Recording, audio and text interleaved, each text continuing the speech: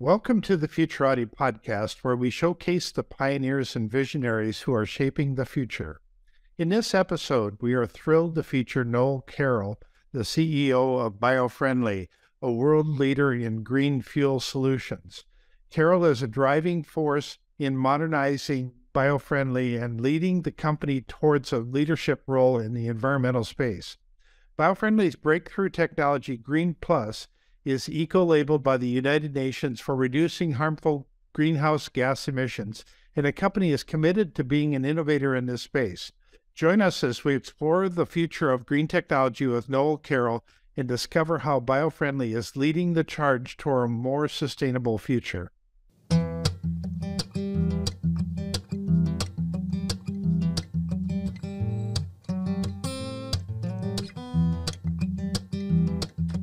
Noel, thanks for coming on the show. Yeah, absolutely. Thanks for having me. Yeah, tell me a little bit about the Biofriendly company that you started and kind of some of your thinking that went into getting it off the ground. Okay. Well, so Biofriendly actually, I guess I kind of was responsible for sort of recreating it, but actually Biofriendly started well before me. Biofriendly started about almost 25 years ago. Was a passion project actually of my dad, his brothers, and actually my older brother. I got into the environmental game here with them late back in 2018.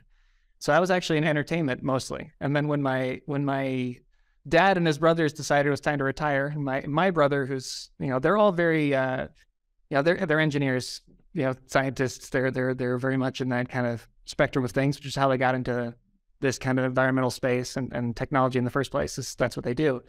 I have always been the weirdo in my family, where I'm into arts and got into the entertainment industry. We're out here in LA, and about 5 years ago, when they retired, my brother he asked if I could jump over and kind of help out with, I guess, the organization kind of part of the company and reframing it for the future. So I got into this basically because I was recruited by my brother to do so, and have been at it for about 5 years. And yeah, with Green Plus and Biofriendly, we do environmental technology and now education. So do you blend the entertainment world with what you're doing? We do now. Yeah. yeah, we do. So like I said, I guess I'll give a little background. Some friends and I back in 2012, 2011, around there, we started a web show as kind of a laugh. The idea was to have it was a show called Good Cops. And the idea was that you'd have these three idiot cops who use faulty logic and explosions to solve crimes that nobody cares about. And then you find out at the end that the logic was perfect, the explosions were necessary, and that the crime was actually the crime of the century, and that they solve it, and then everybody wins and has a laugh. And that went really well. It took off because I had been doing a promotion kind of on the internet back then. I still do from time to time. We promoted the series and pushed it along, and it got picked up by a company called Machinima, which was Warner Brothers' digital gaming arm at the time. And then they funded more of that show, and then funded another show that was a companion piece to a video game called Red Dead Redemption. And then that was a show called Tumbleweed. That was also a success. And then we made a movie after that called I Had a Bloody Good Time at House Harker with Shoreline Entertainment, which also was a big kind of cult classic hit. And that was actually, after we were finished with that, was when my brother was like, "Hey, you're doing a good job organizing this, producing the stuff. We need help. I'm going to be alone here." And I ended up jumping on that. But I keep the creative part going. We actually, there's kind of a problem, the audience, to give them kind of background on the company. The problem we have is that their flagship product that they developed is something called Green Plus. And Green Plus is essentially, it's a fuel additive. Okay. So you add it to any, diesel, gasoline, whatever, any kind of fossil fuel, and it reduces the carbon impact of it by about 7%, and then the particulate matter by 30%. It has a UN eco label for it. It's approved by the US EPA and the Texas Commission for Environmental Quality as a alternative formulation to reduce NOx, which is what creates smog. So it's a pretty amazing revolutionary product, and that sort of has been the basis of the company. But kind of the realization of my brother was that look, if we're going to continue, this probably won't last very long, because the world is transitioning from fuels into, electric, basically electric and renewables. And so how can we survive as an environmental company while having this additive that, there's still going to be fuel burn for quite a long time, still be customers, but it's going to become less and less and less. So how do we transition that? So the first thing that we did when I jumped on is we started an educational initiative called Biofriendly Planet. And so Biofriendly Planet was basically it's the idea is to have fun and a laugh with the environment. And so we made a show called the Biofriendly Podcast, where instead of browbeating people with why you're going to die tomorrow because the world's going to explode in hellfire, we thought, let's see if we can get people to come along with maybe a lighter, right? Let's see if we can get people to... that seems like a brilliant way to approach it. I love that. Yeah. Thank you. Yeah. I mean, it was interesting because it took a lot of research at first, right? So it was like, what can I do to kind of keep this sort of artistic environmental bent going, but also still help shift the company a little bit and then continue growing the company? Because I didn't really want to lose my... You probably had more than a few people say you need to be more serious, right? Yes, still to this day, and always probably. Yeah. Yeah. So then the products, the Green Plus that you sell is actually sold in gas stations and truck stops. Is that correct? And then people buy a bottle, put it in their car. And then I'm assuming that... So we actually we actually don't do the bottles anymore. Okay. No bottles. Yeah, we don't do the bottles anymore. We work directly with oil companies, usually where there's a regulation problem. But the biggest example is in Texas. We're in... The product is in about 70% of the diesel in Texas. If you live in Texas and you have a diesel truck, you probably have the product in there automatically because there's a regulation there to basically make the fuel as clean as it is in California, except in California we spend about 35 cents a gallon refining it. It's pretty expensive. And in Texas, they get the same results, except they use an additive and it costs them, a fraction of that.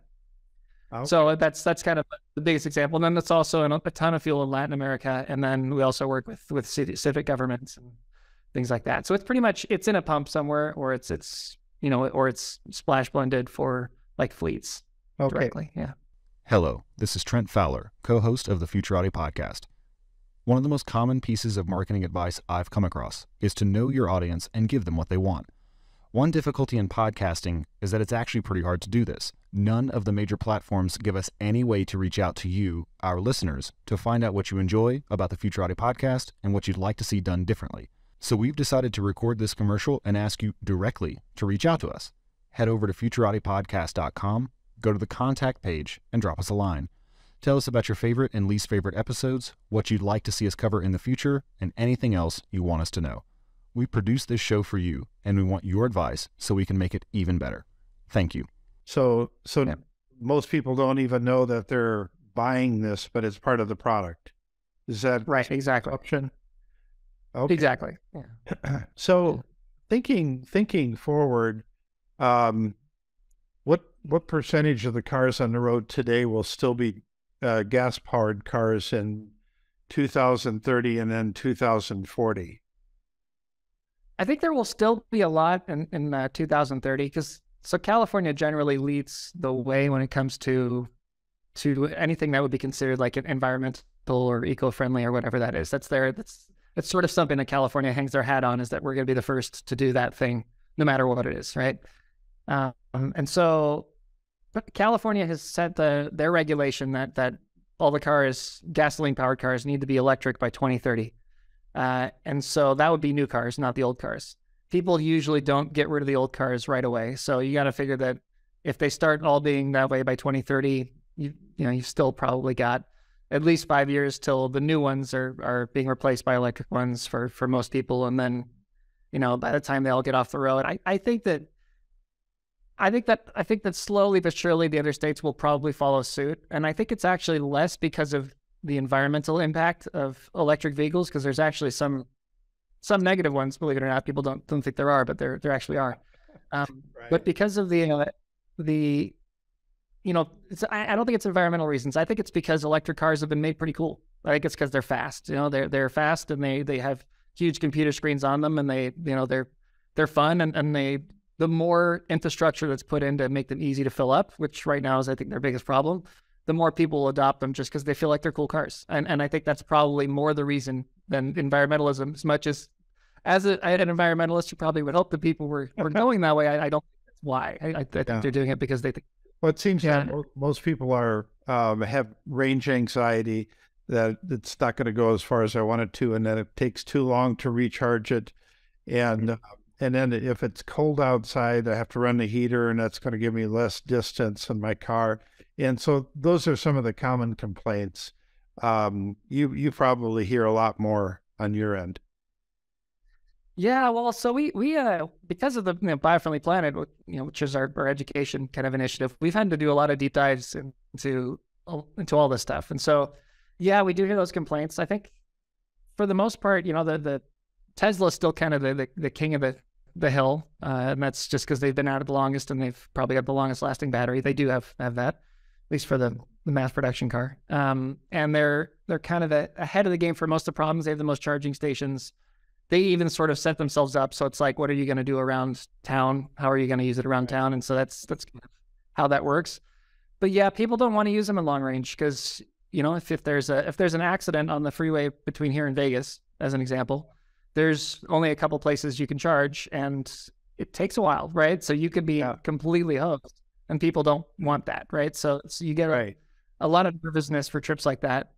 I was born and raised in South Dakota, so that's about as remote as you can get up there. So, sure. So and I think, Sorry, go ahead. As the CEO of the company, then, do you have an electric car or a gas-powered car? I've actually got a good old-fashioned diesel truck. Oh, okay. Surprise a lot of people, but I do, yeah. So the thing about a good old-fashioned diesel truck, and it's a 2006 Ford F-250, and so one of the things that's underrated about vehicles, and this is the actual biggest issue with electric cars that doesn't really get a lot of attention, is you actually want the thing that you're driving to last as long as possible, because the amount of carbon emissions in just building these things, both gasoline-powered cars, diesel-powered cars, and also electric ones, it's their emissions intense. They hurt the environment to make, right? And they also create a lot of waste to get rid of them. So I guess my excuse for being in the big loud, burly diesel is it's more fuel efficient than the gasoline versions, and it will still last another 100,000 miles or more if I wanted to, right? Which is a different way of looking at environmentalism, but that's a really important part of it, is how long can you make something last? How long can you reuse things? How long can you keep the things that you have going? Because waste is a really big issue. And with electric vehicles, the battery is complicated to build, and it's not really efficient enough to be I think it will be. I think it's going to get there, and I think that the more money and effort and energy that goes into the batteries, the better it will get. But at the moment, the battery is, it's a gigantic phone battery, essentially. It's different. It's not exactly the same, but that's basically what it is. And they're not great once they're done, right? We don't have a lot of great recycling options yet. We don't have a lot of great disposal options yet. And to make it, you get lithium pretty much from South America. You have to get nickel from Australia, and you have to then get some cobalt from Africa. And then you put them together and take them to China. And then when they're in China, you smelt it all, and you put together the battery, and then you ship that back to America. The cost of all that emissions-wise is catastrophic. So if you have an electric car, make it last, because you need to have your electric car last about 6 years to outweigh the emissions of the gasoline-powered or powered car, and about 8 or 9 years to outweigh the emissions of a diesel-powered car. So hold on to it, and you'll be good, but just make it last. Don't treat it like you do with cars, where you just turn it over and get rid of the next one. So, so where do you go from here? Because you're obviously going to run out of market sometime in the future for the Green Plus. Anyway, do you have other products that are in the pipeline? And we do, and that's where my brother gets to have fun now, because I worry about selling this one and building up the Biofriendly Planet network. One thing is, Biofriendly Planet is one of the things that we'll be continuing to move forward and pushing along. Okay. Our podcast, the Biofriendly Podcast, is fast growing in popularity. Our website, biofriendlyplanet.com, is we're doing another big old revamp and overhaul of it because it's getting too many views. It's getting so many views that are currently the way we haven't set it up. It's actually crashing. So we're having to deal with that. But the concept of giving people environmental tips and tricks and ideas without beating them up about it, without telling them they're doing everything wrong, has been very successful. And we think will be more so as we continue to add more content and more fun to it. So that's one place. But we're also looking at the other problems. There's a lot of problems out there to be dealt with, and that's where we're focusing our tech budget, basically. But without getting too much into what we're doing, because I can't release all of it yet. But basically, we're looking at the problems like microplastics are a big deal. Energy is everything, right? So how can you extend the life of solar panels? That's one thing we're working on. How do you make more use out of hydro? These are the kind of areas that we're looking into, and that's where we're investing. And also reducing aviation impact, because that's a big problem for the future as well, is that aviation emissions are kind of devastating because of where they're placed in the atmosphere and what they do to ozone and what contrails do for. Yeah, I've always thought that both the aviation and the cargo ships were the biggest polluters on the planet, or two of the biggest polluters anyway. So do your products work on ships and in planes? Yeah, so in ships, we're already approved, and now we're jumping into that market. So that's one we're looking at, which will have a long run, because there's going to be a while so they can make an efficient ship that's not powered with fuel oil. It's just kind of is what it is. And then with the planes, there's a very long and involved process and an expensive process. But we've started that. We've begun that process, and we're working on getting approved.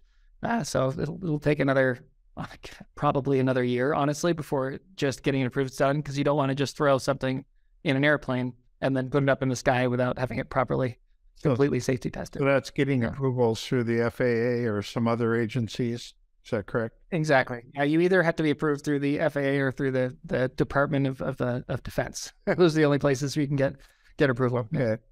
All right. Yeah. And how well accepted are your products in other countries? Very well. So in developing countries, it's really highly accepted, because that's where they have a much tougher road to transition.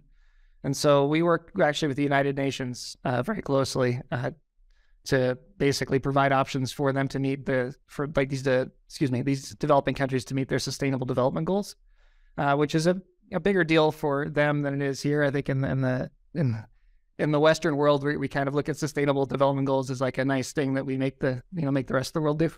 But for them, it's kind of how they measure, whether or not they're transitioning in a good way or not. So we work very closely with the UN to be part of those sustainable development goals. We're actually eco-labeled for that purpose. So a lot of these, country governments, civic governments, fleets, oil companies, they can use the product to help meet those goals. And so we do quite well, particularly in Latin America. There's a lot of oil companies and governments using it down there. So have you made inroads in Saudi Arabia, which tends to be the source of a lot of fuel? Yeah, so they produce a lot of fuel. They don't use nearly as much fuel as other places. Right. So even though they're the producer, they're not the end user so much. So we've done some testing with them. They're a little more, kind of old-fashioned of thinking. They don't really want to change much. They don't want to spend extra money where they don't have to. We found with Aramco. They do. I mean, they got some interesting tech that they're working on. We've had a chance to see in terms of what they're trying to do to help with air pollution. So it's not that they're doing nothing, but I think that this is one area where they kind of are like, we're not looking this way. So I don't know if we'll keep calling, checking back in now and again, but I don't know if we'll be working probably in there too much. All right. Well, this has been quite a life change for you. Being Mr. Entertainment guy and taking on a serious business. And And Hey, entertainment's a serious business. yeah, but you have Cracking jokes is very serious stuff. yeah, that's good. Yeah, I think a lot of people kind of minimize the seriousness of entertainment business. I think, yeah. So yeah, now It's funny.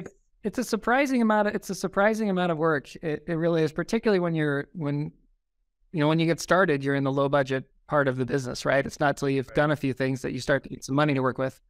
And it's pretty incredible how efficient you have to get, right? And how much sales work is involved, right? Because you have to convince people who have the ability to work with all the different equipment that you need, right? There's so much, people think it's just you point a camera at a person and good luck, but no, you've got to light it, you got to get the sound right, you've got to get the set right, you've got to get the costumes right, you've got to get the makeup right, you've got to get the actors who can do the job, you've got to have these 1,000 different little pieces of the puzzle and put them all together. And when you're on a low budget situation, you have to do it a lot of times with basically you have to sell people on the promise of the project, and that if it goes well, that there's something for them in the future. There's that this is going to give them some money out of it eventually, or that they're going to get opportunities from it. And that's, believe it or not, it's a lot of work to get a good team together to pull that off. I would imagine.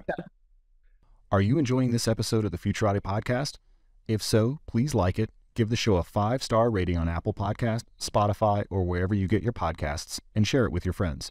By far, the best way to help us grow is to spread the word on social media, which will expose our content to more people and help us continue to bring you interviews with world-leading experts in AI, quantum computing, cryptocurrencies, and so much more.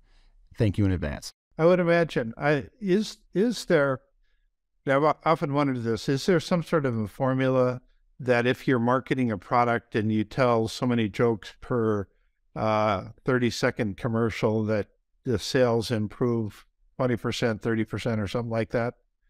Is there some formula?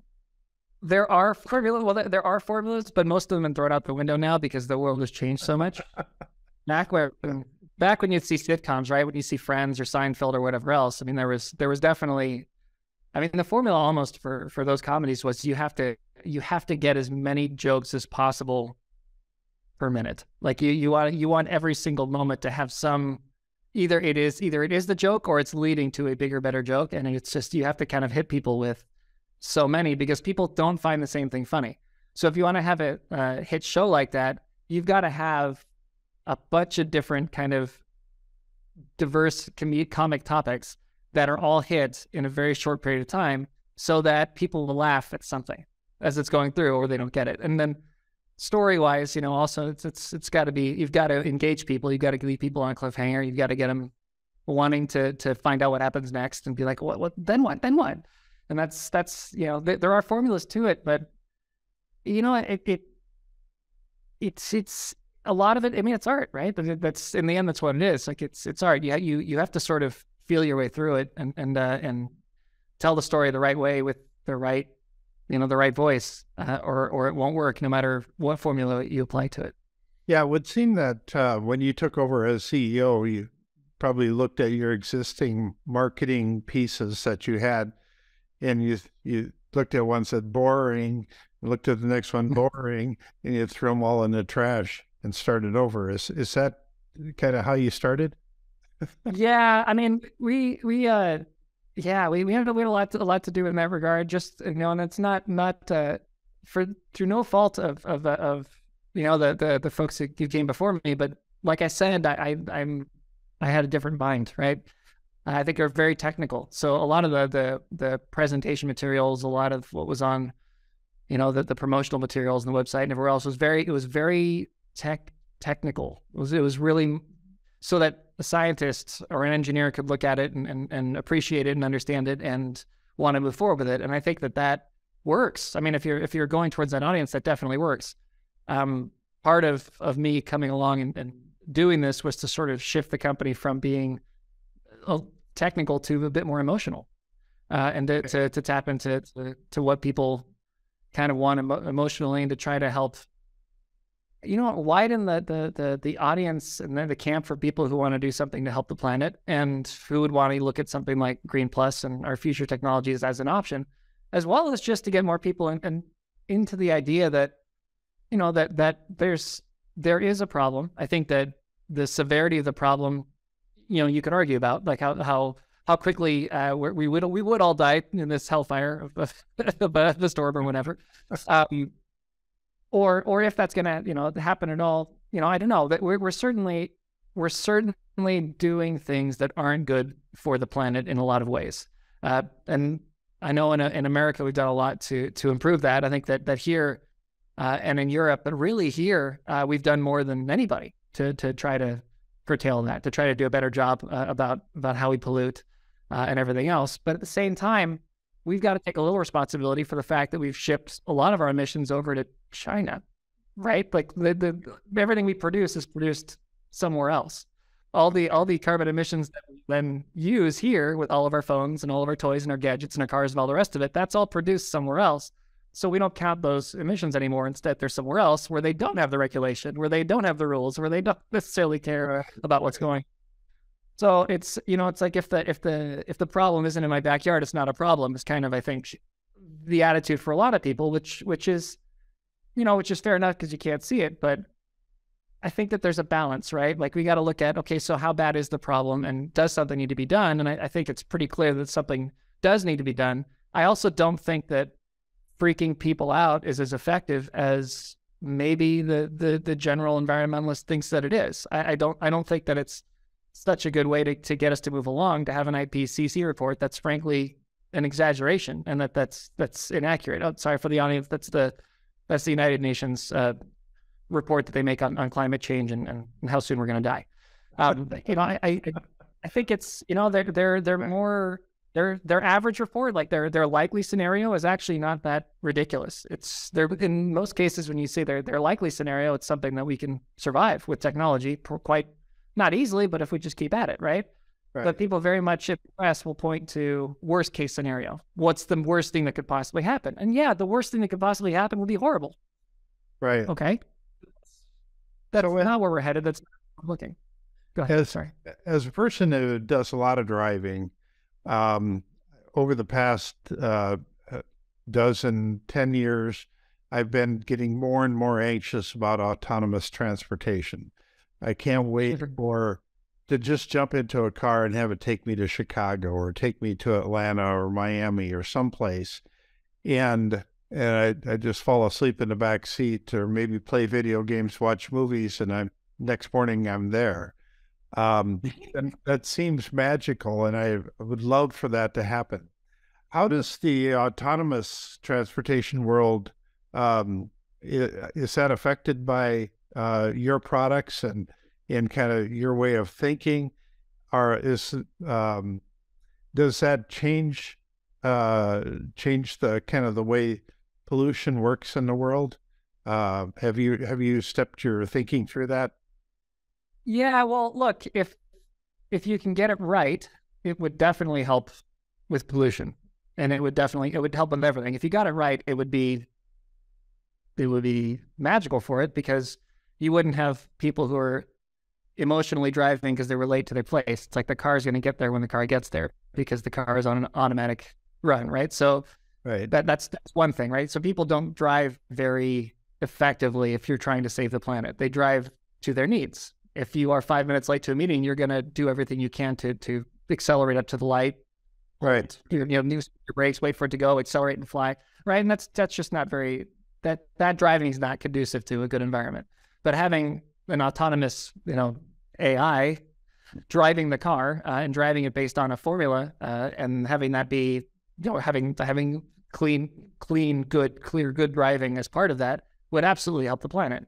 Also, if you had autonomous cars that were driving around, people wouldn't have cars anymore. Like, people wouldn't have their own car anymore.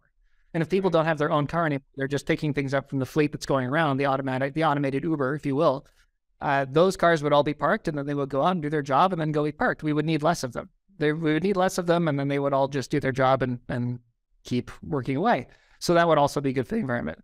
So there's a flip side to it, and that is that it's been kind of promised to us I think at Tesla, Elon Musk has been very bullish that we're going to get it any day now since 2015. Right. Right. And it's gonna, and I think that it's look, you would probably know about this. I mean, I know you guys talk a lot about AI and the future of that on your show, but it seems to me that we can get the technology 95% of the way there really fast. Like we can get it to that point in a hurry. And that's really amazing and really impressive. And people look at it and go, oh my God, this is great. Yeah. But I think that last 5% that you can't necessarily get very easily is the important 5%, right? It's the little things that you can't really adjust for. And I think that's what keeps autonomous driving from making it there. I think that those little tiny details that are in everything might take longer than we think. Yeah, it ends up being a far harder problem to solve than most people thought initially. And and those edge cases keep cropping up again and again and again that, damn it, it just doesn't work right. We got to go back to the drawing board. Let's try it again. Yeah. And the problem is it's a vehicle, right? If you get it wrong, that's life or death, you know? Yeah. But once they get it right, I've actually been in the country of India, and I don't understand how they can ever switch to autonomous transportation in India. But that's a whole other topic there.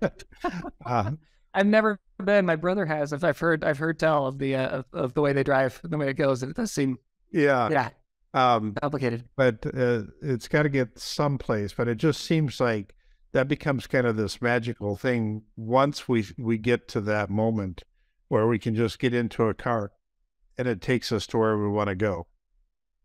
Yeah. My last trip to South Korea, I got into a driverless car there. They put a speed limit, I think, of like 15 miles an hour or something like that on it. So it wasn't terribly practical to go anywhere. And it just had it on a set course. And so the likelihood of running into somebody or something was pretty remote.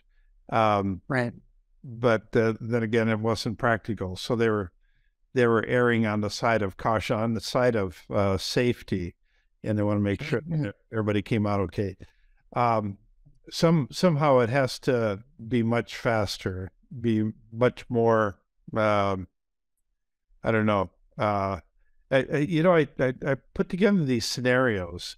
One of them is will it ever be okay to just put our kid into a driverless car by themselves?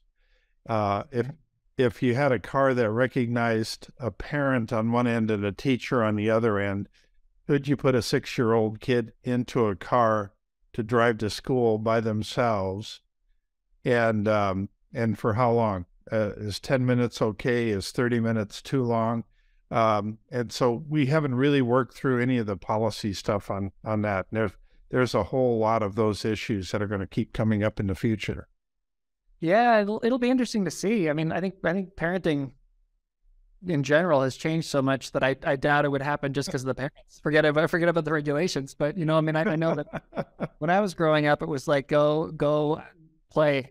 Good luck. Yeah. You're gonna hear a scream somewhere around dinner time, and then you better make it back, or it's gonna be your hide, right? Yeah.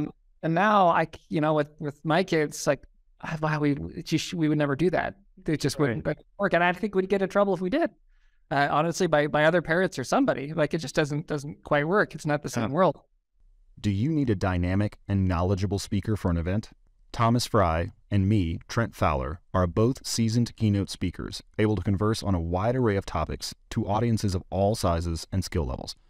Go to the contact page at futuraudypodcast.com to book Thomas or myself today, and let us apply our years of experience in public speaking to make your event a smashing success. Yeah. You kind of want to be a helicopter parent, but with actually a flying drone over their heads. Exactly. No, it's funny. The instinct is that's so strong that you almost have to force yourself to do the opposite. Right? I have a daughter who turned 16. Well, that's about half a year ago now, but she turned 16 and she wanted to drive. She wanted to get a license, so we were on top of that, and she got her license pretty close to her 16th birthday. And when she has her license, she now wants freedom. She wants to drive. She wants to go, and it's amazing how difficult that is to just Right. You have to step back and be like, okay, well, if they don't start taking responsibility for themselves, they'll never take responsibility for themselves, and they'll never be an adult. So, Oh, exactly. And we're seeing a lot of those problems right now. Sure. Well, this is absolutely fascinating. Tell me what you hope to do in the near future as moving forward, and then how do you hope to position your company so that you make the maximum impact before you leave and start the next wildfire with your ambitions. Ooh, yeah, thank you. Well, Biofriendly Planet, I think, is going to be a big one. I think it's needed in the space, and we are investing quite a bit into that to grow it, to make it into a sort of a leader in the environment. And the goal there, if we get that right, will be that it's a great big warm welcoming tent that anybody who maybe hasn't considered that there's anything they need to do to help the planet in any way, forgetting climate change or the rest of it, but just dealing with pollution or how often they recycle or whatever else, right? Right. To just make a larger tent for more people who are willing to jump in and do little things every day that'll help. That's something we're focusing a lot on, and as part of that, we'll be seeing some fun content there, some fun shows, some pretty ridiculous, silly things that we've would be right in line with the kind of stuff that I've liked to produce in the past. I've got some of my old crew. They're joining the team at Biofriendly to help do it, so it should be a lot of fun in the next couple of years. And then in terms of the planet, I mean, we're going pretty whole hog on new tech, because to me, I think regardless of what you think about the future and the environment, the solution isn't going to just be people changing their habits and people consuming less and doing more. It's also going to require better new technology for us to handle things like just crazier storms and bigger changes in the weather and all the other kind of massive, wild, weird things that are happening and will continue to happen more frequently. Like we've got to have solutions for those, and the best tool we have is the one between our ears. Right. So that's where we're going to make the biggest impact, I believe, in the future. Well, that's remarkable. Yeah, I've often said that we can't just solve all of the past problems. Somehow we need to advance civilization at the same time. Yep. And so that's where I think that we got to somehow achieve the right balance. Yeah. Too much of our time is focused on the past problems. Well, I applaud your effort. I think that this is something that I hope lots of people are going to find out about and pay attention to. And I wish you the best in making Biofriendly Planet something that everybody's going to pay attention to. Oh, well, thank you very much. And thank you for having me. Yeah, well, thanks for coming on the show. And how do people get in touch with you if they want to get in touch? Yeah, so you can visit biofriendlyplanet.com is the first place to look, or you can find us on our socials. So like on Twitter and Instagram, just Biofriendly, one word, BIOFRIENDLY, or Biofriendly Planet is the other place you can look for us. So those are our socials. Okay, well, very good. Well, we will wish you the best moving forward. Thank you very much. Thank you.